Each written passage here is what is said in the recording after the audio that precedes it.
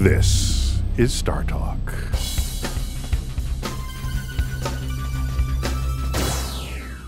Are there any good viruses, and what do they do?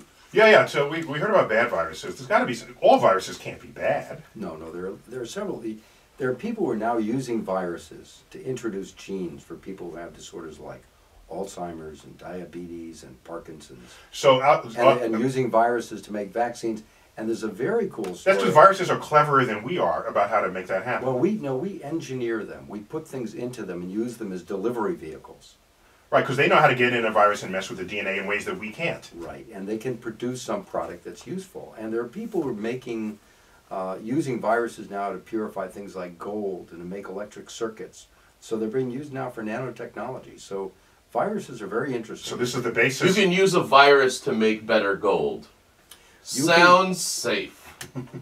You can make viruses that will specifically bind to gold or platinum, and you can flow seawater over them and capture it and concentrate it. Wow. Yeah. So viruses is our future. And you ever steal a virus and put it in someone's soup? Not like a deadly one, but just like, I don't like you and I'm going to make you sick for a Yeah, week. they tend to die in soup.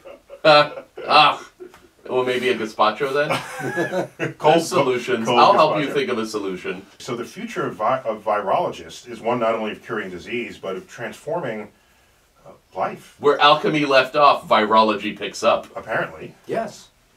He answered yes to that question. I know! It's true. Viruses are great.